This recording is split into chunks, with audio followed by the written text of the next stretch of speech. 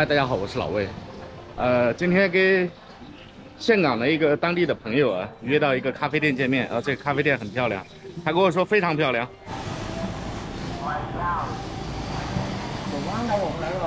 我停好了摩托车就过来。这里这个确实很阴凉啊，非常舒服。现在大概是早上的8点多一点。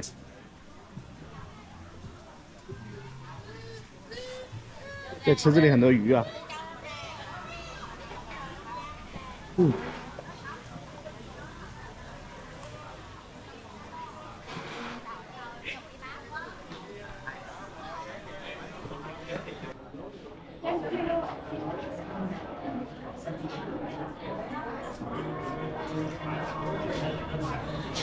哎，走到最后没有看到他。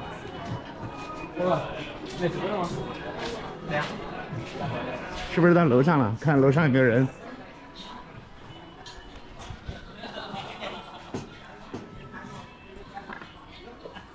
啊，在那里。走，你是不是在外面等我 ？Hello。好久不见了。好久不见。你喝什么？牛奶咖啡吧。我喝黑咖啡。黑咖啡。咖啡塞达。OK 啊。黑咖啡还是牛奶咖啡？黑咖啡。OK。不要加奶，不要加糖。OK。不是，我们的。我说好，我请你的啊。不是你来岘港，就是我的家庭了。这个兄弟是阿哲，看我视频的老观众可能记得啊，就是以前上一次我来岘港的时候认识的越南的好朋友。等一下，我帮你们介绍一下越南的文化。你的桌子在哪里啊？那边。啊。哦，这里。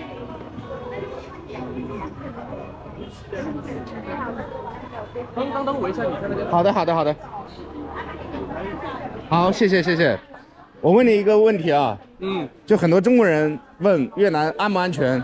你像你背包放在这里，你这边也没有人，对不对？没问题的哈。然后你一个人跑那么远，没有治安问题，对不对？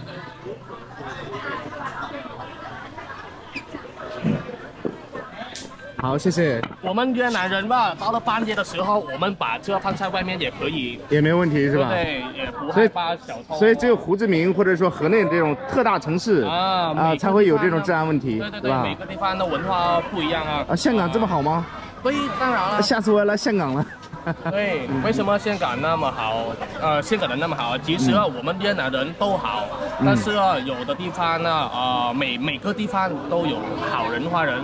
但是你们过来这边对吧？我们岘港就是以那个旅游业为主，所以我们的保安比较好。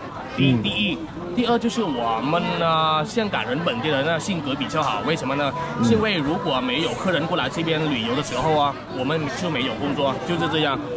我们大部分都是把那个旅游业为重要的，所以我们如果在这里比较乱，生活比较乱呢，客人呢不敢过来这边。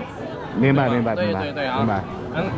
糖我不加他是单独一个糖包拿过来，你想加就加，这个挺好。我给大家介绍一下我喜欢喝的咖啡就是这种现磨的咖啡，然后加上冰就可以了。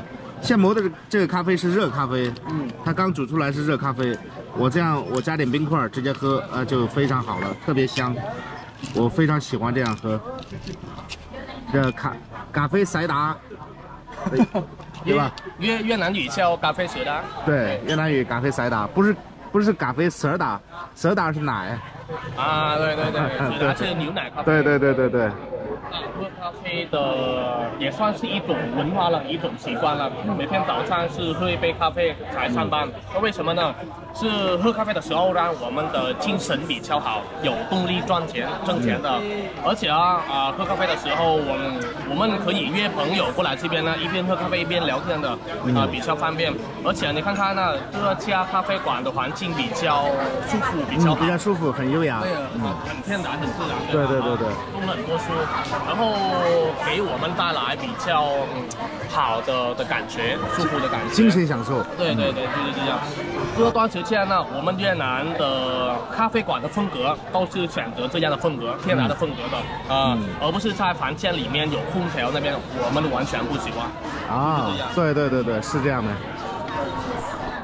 根据我在越南这么久的一个习惯，也确实是很多人不愿待在房间里喝咖啡，就是喜欢找一个露天的地方啊，找一个就是有大树的地方啊。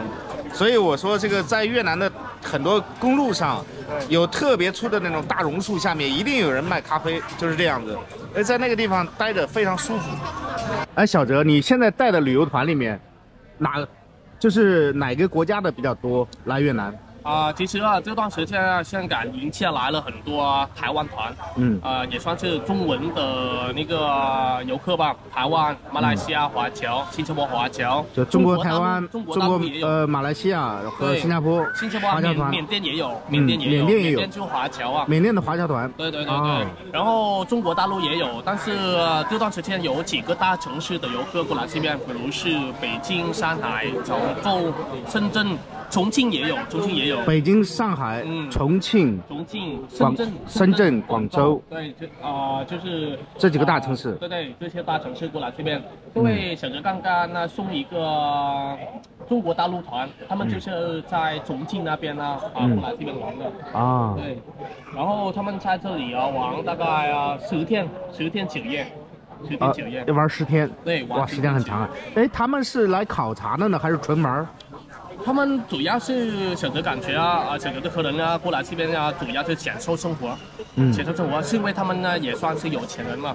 这段时间如果中国人过来这边玩的那些客人呢，他们肯定是有钱人。为什么呢？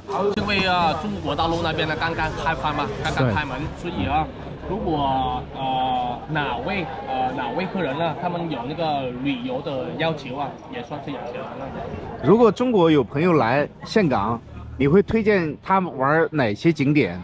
很多啊，在岘港不仅是有很多高山、海洋离岘港大概30几公里，你们呢还可以碰到一个比较历史悠久的古镇——惠安古镇。惠安，对，大概1个小时就到了，非常美的城市。对，往南方往前走，然后反过来呢往北方呢往前走，你们可以碰到我们越南的皇城故宫。顺化那边呢也非常漂亮的。如果你们喜欢听历史的故事，你们可以选择在那边玩。OK 然后最重要的是我们岘港这边有什么好玩的地方？第一就是巴拿山。对，我在以前呢，我去过中国那边呢，认识了很多朋友，他们跟我分享虽然中国那边呢。上海和北京是2个大城市，比较发展的城市，但是也不算是最漂亮的城市。苏州、杭州才是最漂亮的，对吧？是山有天堂，下有苏杭，对吧？在我们越南也是这样，山有天堂，下有巴拿山很好玩。你们整天在那边玩也可以。然后你们想参加那个，还有一些潜水、看珊瑚的活动，是因为我们越南岘港这边呢一般是靠近海洋，东海，一般是靠近高山。在城市中心里面呢，也还有很多酒吧，慢慢发展了酒吧，然后咖啡馆、咖啡店，然后很多游乐场，还有一个大的 casino 赌场，提供给中国老板，中国大陆的老板过来这边赌钱，对，明白很多地方玩。有很多客人问小哲小哲我过来这边主要是花钱，在哪花钱的你陪我去花钱。去赌场最快了，对吧？对，很快就把钱花没了。对，都有那个服务满足你们的需求，就这样。也就是你这边也有什么高端定制游，对不对？对，算是这样。如果你们喜欢过来岘港这边玩的时候，就可以跟小哲联络小哲，就安排好妥当你们的行程。OK， 就是这样。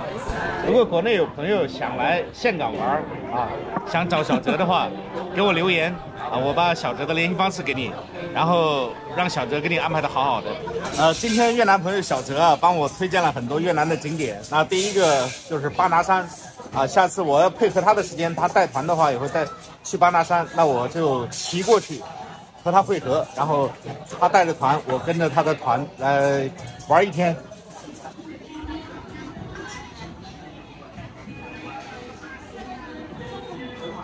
好，感谢您欣赏本期的视频，祝您生活愉快，拜拜。